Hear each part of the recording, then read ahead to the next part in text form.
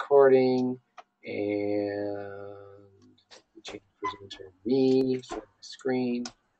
All right. So this is a case sent to me from the guys in Augusta. It's a nice case. This is a patient with HIV who had an anterior chest wall mass. I love the radiograph. You can see it's kind of this large soft tissue mass on the lateral. You know, it looks like breast tissue in here, but it looks like there's not a separation between the two. And here's the CT scan, and you can see there's all this infiltration of the fat along the anterior chest wall. And I've never seen this before, but I've heard about it. And there is some glandular tissue here, but all this infiltration here. And this was biopsied, and this is a HIV lipodystrophy. And maybe you guys on the coast have seen this more, but I don't know. David, have you ever seen it before? No, I have not. And I don't understand it. What causes it? Howard, Travis, you ever see this in San Francisco or Emory? Not yet. It looks like it looks more like silicone injection. Yeah, it's some kind of dystrophy, but this was all lipodystrophy.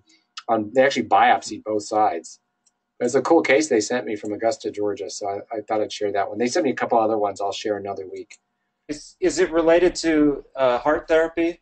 I know some older heart drugs were causes of lipodystrophy.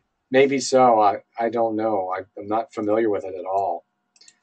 So this is this was a cool case I came across incidentally just doing protocols one day. I'm going to show it backwards, but this patient complained of a mass, and if you look at the radiograph, you see there's this big mass here in the right chest wall that you don't have on the other side. One of the hard places to look.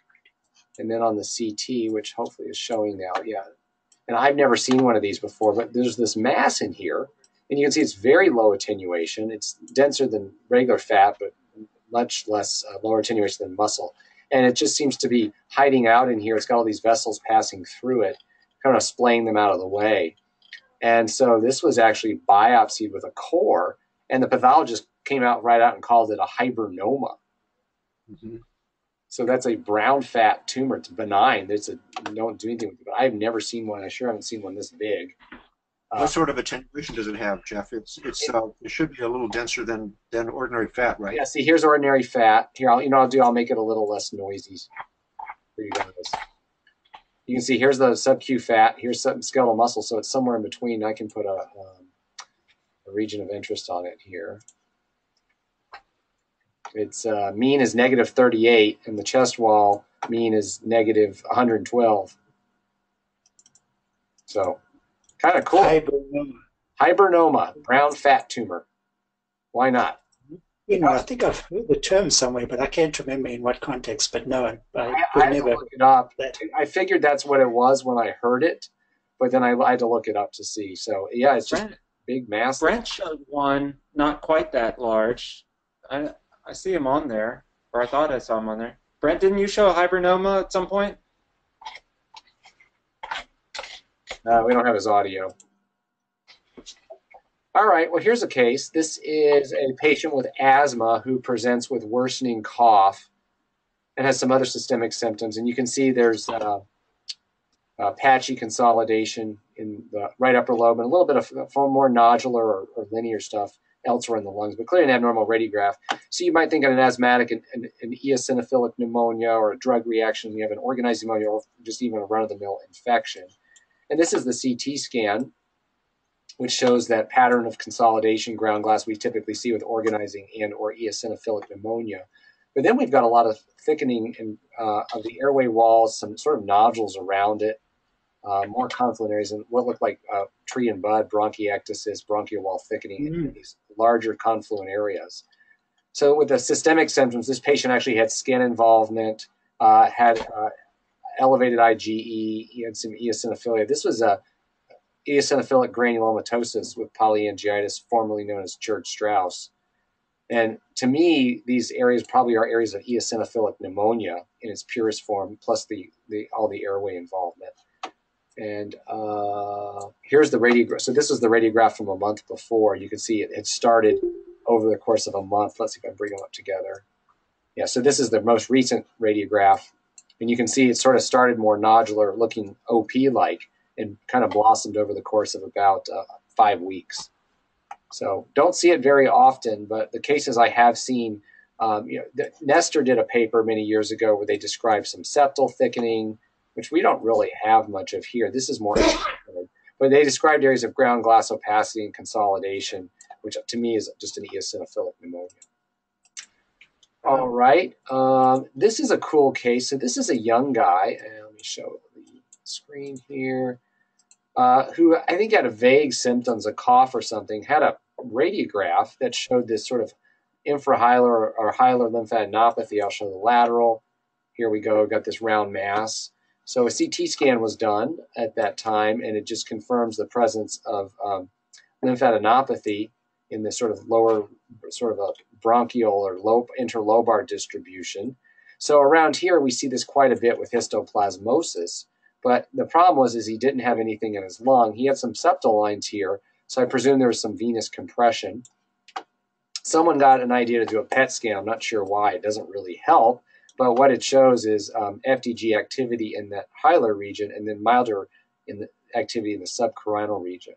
They did a bronchoscopy and did a biopsy, and this all came back as a plasma cell variant of Castleman disease, human herpes virus 8 negative, which I tend to think more of as not lymphadenopathy, but as patchy lung disease.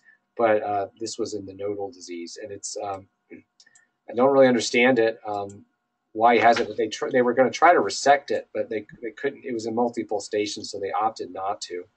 So they did a follow-up scan, and it was exactly the same. So I don't know what they're planning on doing with it, but I have very little experience with the plasma cell variant of Castleman disease, other than this is specifically HHV8 negative. What was HIV tested for? It was negative. Oh, interesting. Yeah, because that's where my experience has been with HIV, where they often get more lung involvement. So, yeah. Now this is something I have never seen before. This was a patient. Maybe I want to see if any of you have seen one of these. Let's see. This was following a thoracic surgery case, and there was this, looks like a graduated cylinder almost here. So has anybody ever seen one of these before? Don't recognize it at all. Is this something that was accidentally left in? Yeah. It's a thoracotomy port? Yeah, it's a VATS port. That's port. Interesting. We've had one. Interesting. The fellow was saying they fall in not infrequently, but they go get them out. But this one must have fallen in unbeknownst to anybody. And the idea is when they fished it out with a scope. But yeah, this was an esophagectomy. That's right. You can see the mediastinal drain here. But that's a VATS port. I've never actually seen one before. So considering how frequently they use them. But that's what it kind of looks like as a graduate cylinder. It looks like it's got some wiring, wrapping around it to probably keep it from sliding so much. So and you think it's in the pleural space or just extra pleural, or hard to tell maybe? Let's go back and look. That's a good question. Just curious. And I think it's in the pleural space because they were in on the right, and here are the ribs out here. Yeah. Because I think the extra pleural space would be too small for something that big, and it's why it fit in there pretty easily. Now, in a general sense, I don't usually associate esophageal resectional surgery with VATS. Oh, we do most of ours with VATS here now. Ah. One of our junior thoracic surgeon, that's kind of his area of interest, is less invasive esophagectomies. So he will do a sort of a thoracotomy Ivor Lewis equivalent thing, but via VATS. Yeah, it's pretty impressive. Yeah, that's impressive. Okay, I'm going to show two cases now that I happen to come across twice in the same week. The first one's just run of the mill. The second one is an interesting complication. So this is a case of respiratory papillomatosis, and I've got some pretty pictures to show. So you can see, and this is an outside CT, so I unfortunately don't have reformats or thins or virtual bronch, but you can see all these little papillomas clustered in the proximal airway. There was really not much out there, old histoplasmosis. And luckily, these are the, let's see if I can get this to play. Let's see if it's going to play. No, it doesn't want to play for me. There we go. This is cool because you can see how they move when the patient breathes. You can see there's quite a bit of obstruction, but these are very typical of the squamous papillomas here. So they went in and debrided them at the time. So that's just a nice example of this. Interesting with this case, how they were all kind of clustered in one area down there. And I'm sure over time there can be more. But the reason I came across it is because I was actually looking at this case. So this is, let me pull up the right images, get these in order. So I'm going to show you some older images first. Let's do this and then share this. So this is another case of papillomatosis. And you can see this patient, if you look, oh, these are the wrong series. Hold on, let me grab some fins. So this is back in 2005. And you can see there's a bunch of little papillomas all in the trachea. And he already has lung involvement. He's got these irregular cystic lesions. Sometimes they're more nodular. He's got a larger thing. This thing ended up being something bad. So that ended up being a squamous cell cancer. This is 2005 outside place. Later on, where's the 2009? Here's a radiograph from 2010. You can see that mass got bigger and was sent here for workup, and this was biopsied and was a big squame, which these can turn into. So he ended up having a pneumonectomy for his squamous cell cancer. And as far as that was going, he was fine, but of course he's got this papillomatosis. So here's a CT. Let's see. I think this is the pre-surgical CT. Yeah, so here's the CT before his resection. You can see there's this big mass now. It was too close to the margin to do a lobe. That's why he ended up with a pneumonectomy. Well, he's been receiving continuous treatment for his papillomatosis. Here's a laryngoscopy, just if you want to see what these look like. Kind of like the other lady. These are smaller. But you see all these little papillomas on the airway surface. And if we go down, you can see more of them like that. So he comes back in last month because he's having some airway symptoms again. And this was done right after a procedure. So they went in there. At this time, he's been managed by the ENT surgeons because they do some laser work. And that's the general treatment for these. They'll laser them off to relieve any obstruction. And you can see he's intubated after his procedure.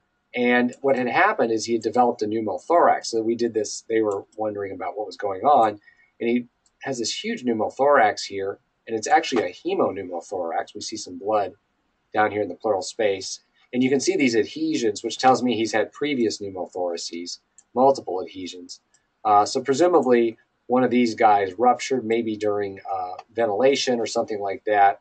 And it can cause a pneumothorax. But what was kind of a surprise and unexpected was this mediastinal hematoma right here. And you see there's some irregularity to the posterior lumen, but there's esophagus. We don't really see much else.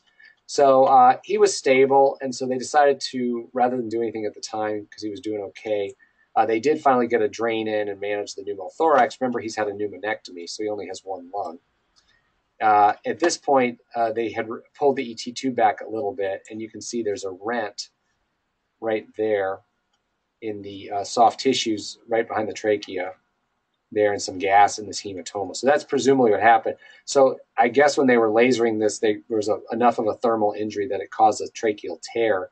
And why he bled, I don't know, but he ended up bleeding into his lung in this as well. So this is a complication from treatment.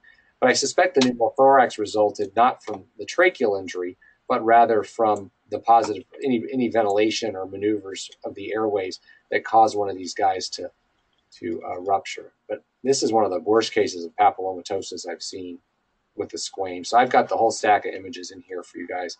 So you can see the evolution of the squamous cell. And of course, any of these other guys can turn into a squame at any point in time. Wow. And that's it. All right. Hey, Jeff, I don't know what you guys think. I find papillomatosis cases, obviously they're rare, but I find follow-up of them to be very frustrating because I never know when to worry about sarcoma or squamous cell transformation, unless they're obviously getting much larger. And they're really difficult, and it seems like we just follow them every 3-6 months. I don't know what the rationale is or what really should worry me other than just rapid transformation. Right, and I think that's what happened with this guy. I mean, these are all from the outside, but this is back in 2009.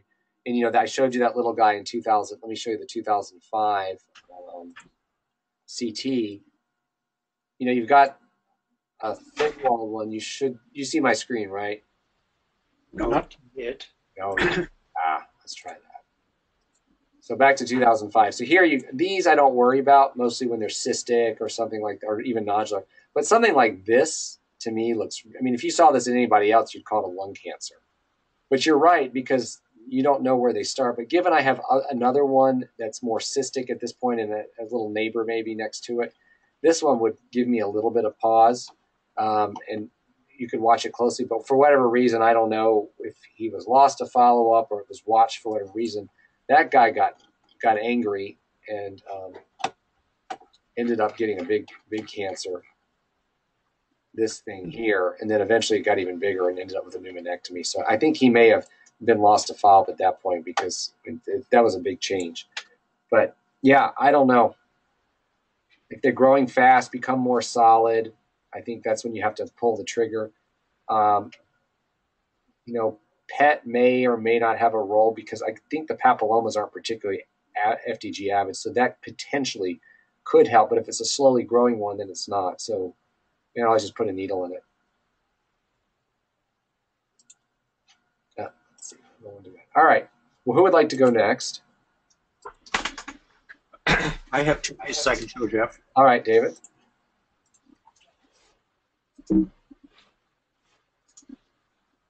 So, can people see 4 images here? We do.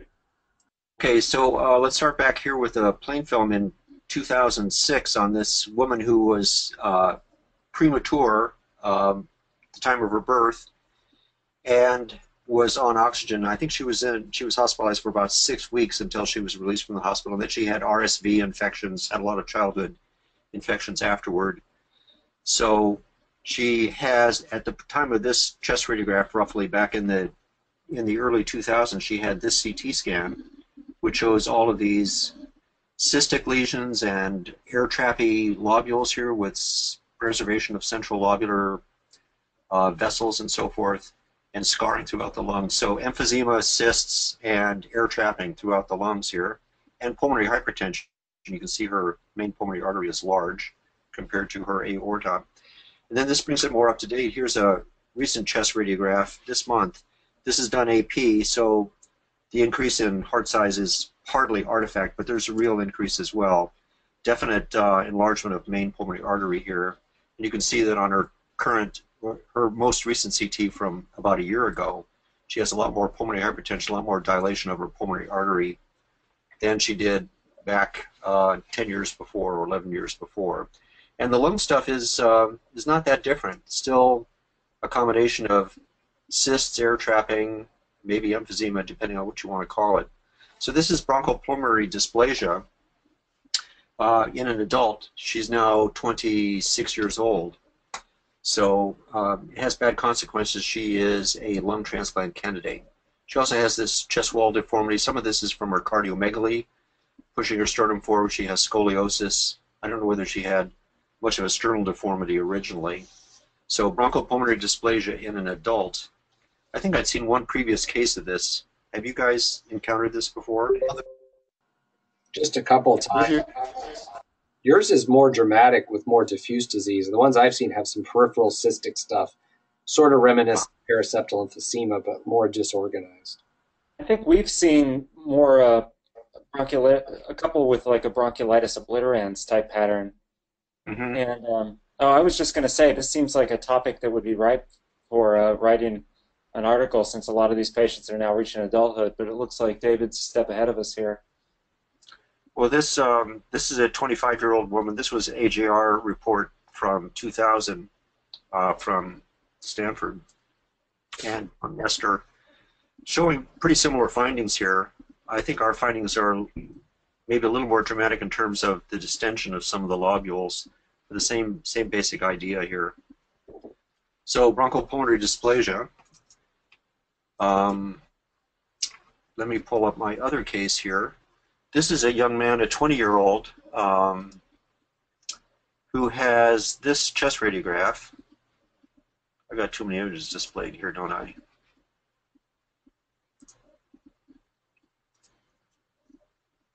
We call this creative destruction. Okay, Okay, and you can see that he also has enlargement of his main pulmonary artery and his proximal left pulmonary artery, suggesting some pulmonary hypertension. He's very short of breath, and his lateral view is fairly unremarkable. And let me show you a CT scan from the time of his, roughly the time of his presentation. So here is a CT scan that shows pretty dramatic pulmonary artery dilation here, suggesting pulmonary hypertension. And the thought was around this time that he had some small pulmonary emboli. But that his degree of pulmonary hypertension is really out of proportion to that. So check out his pulmonary veins at this point. He does have a lot of tissue in his mediastinum that looks like sort of ill-defined amorphous lymphadenopathy. A lot of tissue around in his hyla too, around his pulmonary vessels. Look at the caliber of his inferior pulmonary vein at this time. This is back in 2015. But you can see that these pulmonary veins are kind of enlarged here in the lower lobes. And look at this right pulmonary vein. Its caliber is not that bad.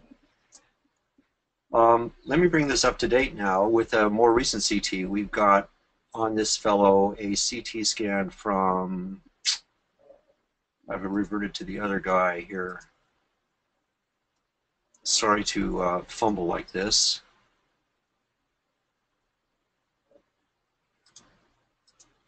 Okay. So here's his current CT scan from this month. And now look at his pulmonary veins again.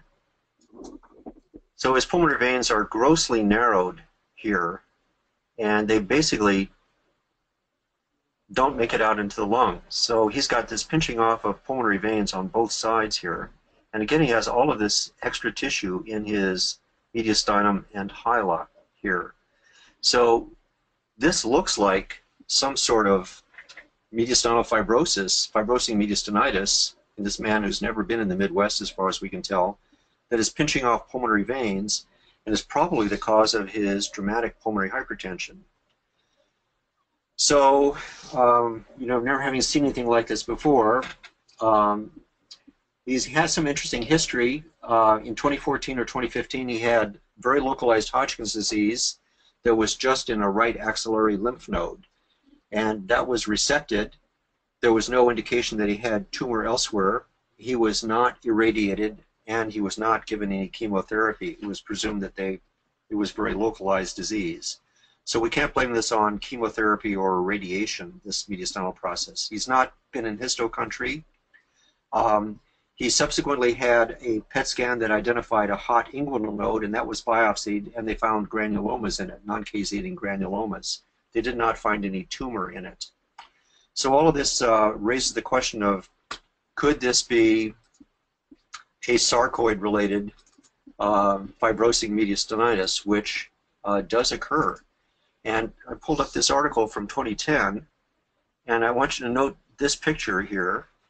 The CT findings are very similar. Here is a wispy pulmonary vein, inferior pulmonary vein here, which is pretty much pinched off. This was the maximum caliber of this vein here, and there's this extra tissue, this nodal, this amorphous tissue in the mediastinum. So this was a case of granulomatous fibrosing mediastinitis attributed to sarcoidosis in this publication. And the findings are remarkably similar to our case. And our man does have non-caseating granulomas on an inguinal node biopsy.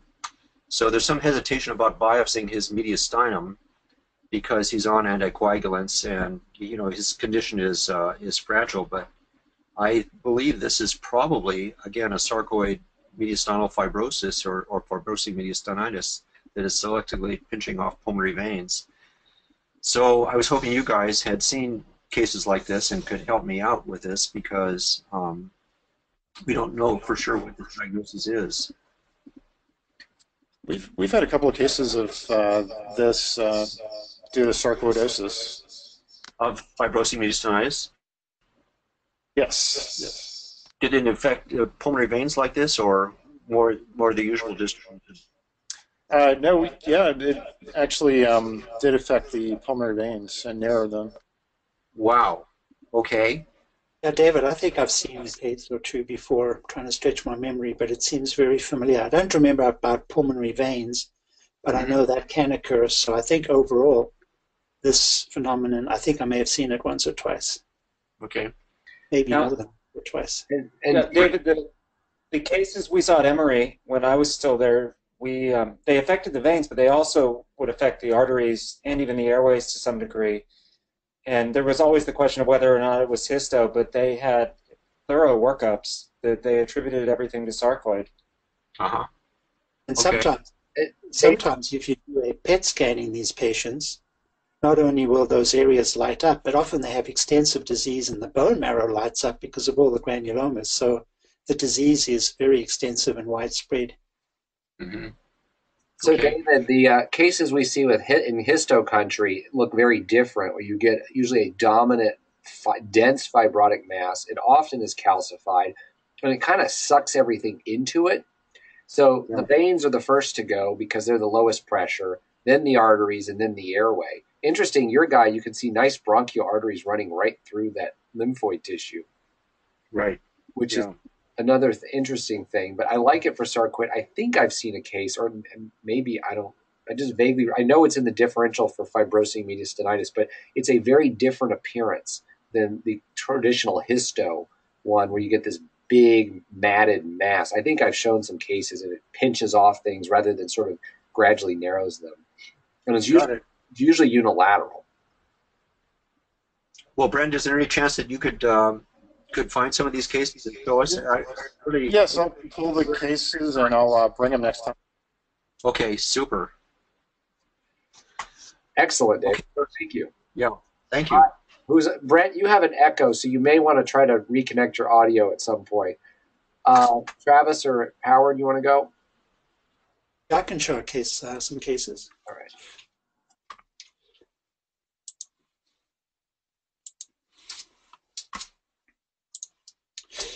Okay, let me show you first.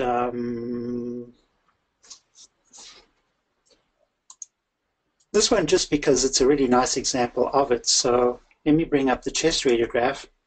So this was a person that I saw from the ER, and I think that those of us that have been around a while and have certain pattern recognition in the brain will recognize this pattern where the findings of those of reticulation, some people will call it reticular nodular, but you perceive it more in the upper lung zones. And then when I see that, I really try to zoom in and try to discern whether there's some cystic spaces there. And of course, sometimes you can be quite sure that there are, and sometimes you're not quite sure, but there may be some cystic spaces there. And of course, I don't know how it projects for you guys over the connection. But when I see that, and what I did was I called up and I said, does the person smoke? Because you know what I had in mind, and you may have seen the diagnosis already. But then sure enough, there's a great correlation. So I already had something in mind, and when I saw this, I said, yep, got it. So there's really no differential. This is so typical for PLCH. So it's the appearance of the reticulation, the distribution of it, and then sometimes, if you're lucky, you might be able to perceive the cystic spaces. These are not particularly large, but otherwise a really nice example of a PLCH and next case kind of thing, just absolutely typical of that. So a really nice teaching case of PLCH. I don't have a pathology, of course, but at least I have no doubt that that's what it is because it's so typical. All right, this one over here is interesting because I've shown cases like this before, and here is a nice example of it, and we haven't seen it too often, but let me show you this. So let me go to make this a coronal. So the history is a little bit convoluted here, but I'll just show you what I saw. So before we've talked about the notion of what has been described, at least in one case report, in relation to interlobular septa as lymphatic pearls. And we've talked before about maybe a nicer description for it being septal lakes. So here is a really nice example of, certainly up here in the left upper lobe, as I scroll back and forth, of septal lakes. So when these things get that round, kind of easy to describe, to see why we would describe them as septal lakes. So of course there's interstitial edema, but in a couple places like that up here we have a really nice example of septal lakes, or what are called lymphatic pearls. So I was pretty sure this person had lung edema. She's been worked up for a number of things, including pulmonary hypertension. I'm not quite sure why, but this follow-up, which is many months later, just shows you, of course, that that was all reversible, and she doesn't have any lung edema at this time. So a really nice example of that. I've got a bunch of cases now, and I'm thinking of maybe, if anyone wants someone to write that up as a descriptive thing, I think I've got maybe 4 of them with follow-up of septal lakes. Since you brought it up, Howard, I've seen a couple of cases as well. I look much harder for that now with edema. Yeah, that's another nice example. Okay, this one goes for you guys that I know Travis has mentioned this before, and I know David has too. But in the context of pleural disease, seeing a situation where, and let me just pick up a nice example of it here, maybe, of this phenomenon. One of these doesn't go all the way down, so let me pick up another one that shows this, maybe here, of hypertrophy of fat, subpleural fat, in a patient with pleural disease. So here, particularly in the basal chest here, is a really nice example of that phenomenon. So this is a person that's diabetic. The person came here from elsewhere with a diagnosis of pneumonia and pleural fluid. And as you can see, the chest tube was placed, a catheter to drain some of the pleural fluid from the left side. And this is a really nice example. So my understanding of anatomy is that, of course, here is visceral pleural surface. And here we have a lot of fat, but there's a lot of opacity on this side of it as well. So I'm not quite sure what the pathology is there exactly, but this has been described as, well, that's the anatomy. So the question I have for you guys is, what is exactly thickened? So of course we have the visceral pleura, then we have parietal pleura, then we have the subpleural fat, and then we have endothoracic fascia. And then here is a description of prominent subpleural fat with chronic pleural disease, and the intimation is that it's benign. And here I'm going to ask David, because he has an article that David was involved with about the appearance of extrapleural fat in empyema. So David, particularly down here, external to that fat, way down here, where I'm pointing here, what is exactly there? It's just edema of all the tissues outside of even the subpleural fat. Yeah, it's probably edema, mixed in with muscle and stuff like that. But so once you've identified the fat, anything internal to that is the visceral and the parietal pleura. So the fat layer tells us that we're already in chest wall. We're outside the parietal pleura. Yeah. So this is either edema in that fat or in the muscle that's nearby, or just in the fibrous tissue of the chest wall. Since there's not muscle on the inner surface of the rib, the muscles sort of attach to the bottom and the edges of the rib, but not through the center. It's probably just fibrous tissue that's edematous. So it's obviously going to be outside of this first fat layer, and then there's right, and it's not probably not muscle. Normally you don't find muscle between lung and the body of the rib. So it's probably fascial tissue of chest wall that's swollen. Maybe I've not noticed it before, but this is a particular nice example of a lot of edema, presumably in that outside of the. And the fat is infiltrated with edema too, so the fat is not. Yeah, it's crossing over a little bit here, right? You have these little streaks of stuff going through the fat. It's edematous, particularly over there, right? Soggy. Yeah. Nice example. So, yeah, it's just a nice example of that phenomenon. Exactly why it happens, I don't know. Why the fat gets apparently that thick. Mm-hmm. But it's just chronic effusions and chronic inflammation, right? That causes it to hypertrophy or I think increase in the body trying to wall it off. Just trying to, because there's chronic inflammation. David, I use, sorry, David, go ahead. I was going to say I use that finding a lot. Like if you have a cavity or something in the lungs, if the extrapleural fat is thick and it's been there for some time, versus it's an acute necrotizing infection versus like, a TB or sarcoid cavity usually has that thick rind of fat around it. Yeah. I'm not sure how long this person has had it because I don't have previous radiographs to compare with. I just have what I showed you, so I thought that was really kind of interesting and curious. David, I'm just curious what your connection to Sherry Teethy is. I saw both of you as authors on that article. Before she went to St. Louis, she was at the VA here in Seattle for many years, and then her move was to your former group. So she was in Seattle when I arrived here in '86, and I think she moved in the early '90s. Very cool. I didn't know that. Okay.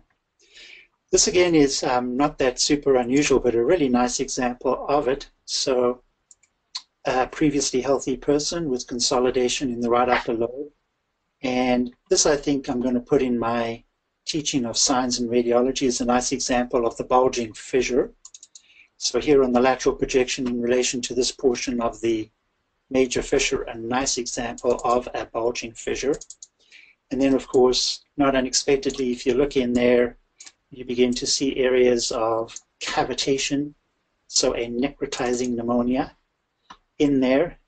This just thick slab will just go along with showing and teaching about the bulging fissure. So there's the bulge right back here, and there's the areas of cavitation within.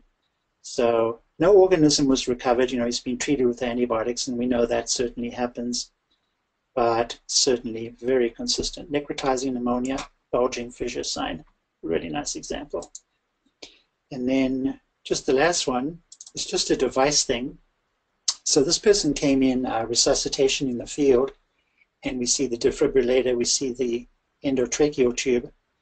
This thing over here is part of a device, or at least the opaque portion of a device, which if you look in Google for something like CPR meter or some names like that, there is a device you can put on the chest, and that's the device you put your hands on when you do CPR, and it measures the frequency and the depth of your CPR, the efficacy of your pushing, and I guess it says push harder or push more frequently.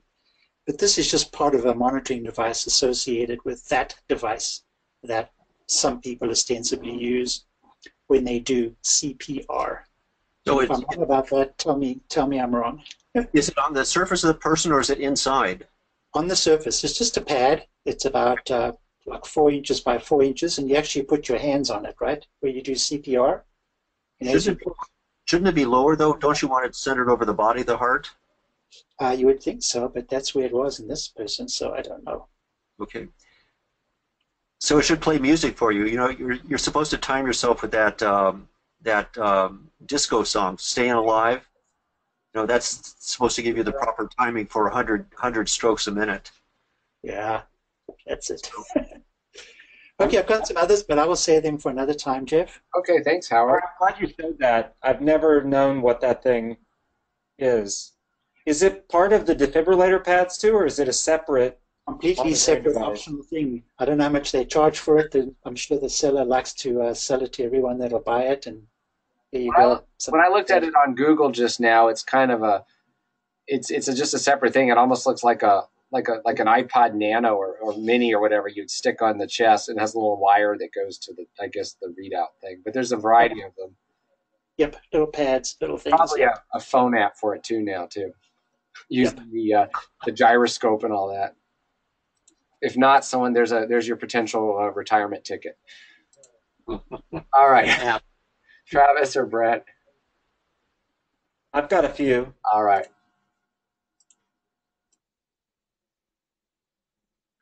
Hey, Travis, did you find out if that consult you sent was on heart or not? They're not. Okay. So. Okay. Yeah. I'm sorry. Give me one second. Okay, I'm showing my screen. You should see it now. Would you? All right, the this first one I'm going to show, not this one. Let's go. I want to show this one. This one's got a little bit for everyone. I'm going to start with the radiograph, and this part is mostly for Howard. It's for everyone though, just because he showed a case a few months ago that had an interesting finding in this region. And you may have already seen it on the PA view, but I want to start with the lateral view because I know you had a case talking about this area. And here we see the posterior wall of the inferior vena cava, and then you notice that there's this more abnormal convexity right here. And when you look on the PA view, that you see right here that there's a correlate right at the right anterior, or kind of anterior cardiophrenic angle there, but right along the IVC. So it's a cute little finding on the radiograph. Yeah. And I have no idea. I'm guessing this wasn't detected at the time on the outside radiograph because it was reported as being incidentally discovered on this calcium score CT. So this guy's in his 40s, underwent a calcium score CT because of family history of early coronary artery disease. And you see this circumscribed mass right here, paracaval, and it measures anywhere between 15 and 20 Hounsfield units. They're a little noisy here. And I'm going to preface this by saying we still don't know what this is, and I'll tell you what my gut was, and I kind of hedged away from my gut, and now I'm going back to what I initially was thinking. You can see there's some heterogeneous enhancement here on CT. It looks like it's separate from the liver. It kind of, you get a little bit of volume averaging, I think, with the liver, but it definitely looks separate. So I'm curious what you guys think. I'll show you the MR and then tell you what I'm thinking. I don't want to bias anybody. A portion, they're a little vessel, as in your calcium. Oh, right here, I don't know if it's. I'll just go to the more recent CT because it hasn't changed in a year. Can you show us the lung window at that level? Sorry, what did you say? A lung window? Lung window at the level of this lesion. Yeah. Um, And they're oh, there's some. Are they vessels feeding it from without? Yeah, like little I guys. think there are. Yeah, there are a couple little vessels feeding it, and it definitely has some internal enhancement. Yeah. And maybe, I don't even know, maybe that's a little focus of calcification now, or it's just more of a little focal collection of enhancement there. what I would like this to be is a neurofibroma on the phrenic nerve, because that would be extremely happy. Well, that's one of the things that's in the differential. It wasn't the first thing I thought of. The first thing that came to my mind was a paraganglioma,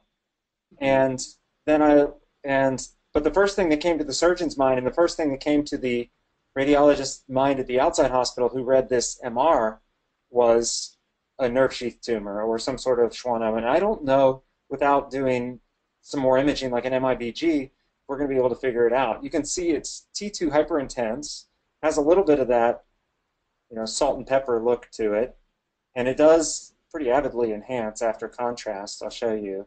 And it hasn't changed in a year. He's asymptomatic. He didn't undergo the calcium score because of hypertension. I've talked to others. Sanjeev said he's seen one case of a paraganglioma in a similar location when he was at a conference in South America. So he doesn't have the images, but I don't know. I couldn't find any reports of a schwannoma right here, but I don't know if anybody wants to vote one way or the other, because my first thought was maybe a weird paraganglioma, but then I was thinking more nerve sheath tumor based on the MR, but now I'm kind of leaning back towards paraganglioma. So you said he's got hypertension and he's 40. He does not. No, I said sorry. He does not have hypertension. Oh, not have. Okay.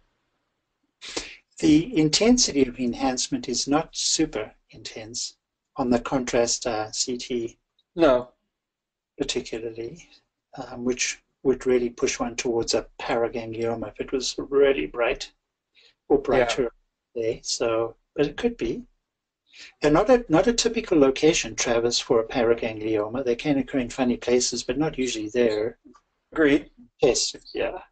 Certainly not really a typical location for a nerve sheath tumor either, but no. I don't know. So I was wondering if anybody's seen anything. Anywhere else were the adrenals okay? Yeah. Yeah, no history of a MEN syndrome or anything else. So I don't know. Maybe Maybe we should never find out, just leave it alone. What do you think? And then David can show it as a nerve sheath tumor, and I can show it as a paraganglioma. Yeah. Choose Choose your own adventure. Yeah. So, all right. Well, I thought it was a really cute radiograph and an interesting case, and maybe we'll find out. All right. This one is a really quite a dramatic CT that I saw yesterday at the VA. Now this guy, well, I actually saw a radiograph yesterday, and then I went back and looked at his CT. This guy's 90 or 91 now, and look at his spine. That's where the finding is. And you'll see that over several levels, he really has no cortex posteriorly. And it's several contiguous levels. And I was, instantly was like, wow, what kind of cancer could this guy have that's destroying his spine? I looked at it, I'll show you in sagittal, and you can see that's quite a dramatic appearance of his spine at multiple contiguous levels. And then you start to notice... Wait. Sorry, were you going to say something, Howard? No, I'm just gasping over it. Yeah, so so then you start to wonder, well, maybe it's just a little bit of, there's cortical thickening. It's certainly not really destroyed. And you can see at these levels he's got some cortical thickening. But he actually has a known diagnosis for quite a long time. And I'm going to show you his pelvis. And this is, as you can see, this is from 11 years ago. And he's got very characteristic appearance of Paget's disease. And you can see he's got thickening of all his, the ilioischial and iliopectinate lines. You can see it's involving his right femur. He even has a little bit of bowing. I don't know if there's a fracture or partially fractured here. But this is mostly the blastic phase, but some of it may be mixed. And his spine has looked like that for quite some time, too. He had an old MR just showing that his spine has had involvement of contiguous levels for a long time. And I've got a bunch of different images, too, but his bone scan, I mean, look, it's pretty impressive, this amount of involvement in his skull. I don't have skull radiographs, in fact, but this is the most dramatic case of polyostotic fibrous dysplasia, of Paget's disease that I've seen in an adult involving the spine. But I thought this was really, really quite an interesting case. And then I've got there's it's an older article from Radiographics just talking about Paget's disease. I didn't realize that polyostotic disease is more common than monostotic disease. And so, of course, the typical findings when you get to more of the blastic phase or the mixed lytic and blastic phases, you start getting thickening of the trabecula. I guess this is more of the lytic phase.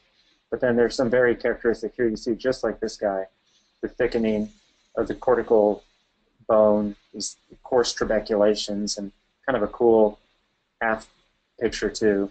He doesn't really have this picture frame look of his vertebral bodies, but this has been going on for a while. So, I don't know, really, really cool case. Travis, is that degree of destruction of the vertebral bodies typical? Because I'm used to seeing the sclerotic stuff, not the lytic stuff that you showed. I don't know, and that's a question I haven't had a chance to ask the bone guys yet, and I'd be curious what any of your bone guys have to say, because it's not even, I don't even know how much of it is really destruction or replacement. I mean, he doesn't. It's been like that for 10 years, and he doesn't have any pathologic fractures. So clearly, there's some support to it. I have no idea. Okay. I mean, that's why it's just so dramatic. That was not the first thing I thought of when I, saw that yesterday on the spine. I was thinking that he had some sort of, lytic metastatic disease, but I don't know. Have you guys noticed? I mean, I haven't seen a case in years. I think I saw a couple as a resident. I mean, David and Howard, you've been practicing, Laura. Have you noticed the frequency of Paget's disease has gone way down? I think so. Because I don't know. We learned about it as a resident, and we saw a couple cases. It was in all articles, books, but you just don't see it anymore. I mean, with as many chests as we read, we should see it more. Yeah. I see the occasional thickened rib that looks like Paget's disease, but nothing more than one. That's why I was so surprised that it's more. They're saying polyostotic is more common than monostotic, because if I see it, usually it's only in one rib. Right. The clavicle, I guess, is the most frequent thing I see with it. But I don't even know the mechanism. Is it a marrow problem, or what is it that's causing these bones to remodel? It's an osteoblast and osteoclast thing, and I don't know. I have to. I didn't have enough time to look through this, but it does. It's like an imbalance of the, and it kind of talks about it here. I think early on in At the. some point, I thought there was a theory that maybe it was induced by a virus, and maybe that's why the incidence has dropped. Yeah. Don't know. I don't know. If I have time, I'll show it to one of our bone guys, or when I have time, I will. All right, I want to show one more. This is just kind of it's kind of a silly case, I think, because this is a patient who, she's young, she's 25, and she had chest pain. She underwent the. Now I'm going to preface this by saying this did not happen at our institution and would not happen at our institution, I don't think. But she had a coronary CTA, and this was done elsewhere. And for those of us that do coronary CTA, we see this all the time. She has a little segment of bridging, typical in the mid-LAD distribution. It dives into the myocardium. And yeah, there's a little bit of motion here, and the vessel, whatever, looks like it tapers a little.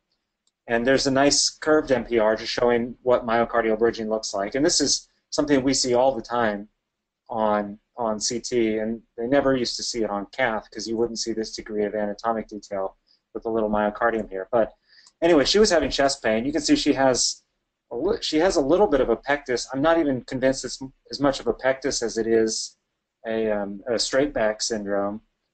But anyway, to make a long story short, at another institution, she underwent a pectus repair, and they did an unroofing of this short segment of bridging at the time. She underwent a cath, and they thought maybe she had some alteration of her flow.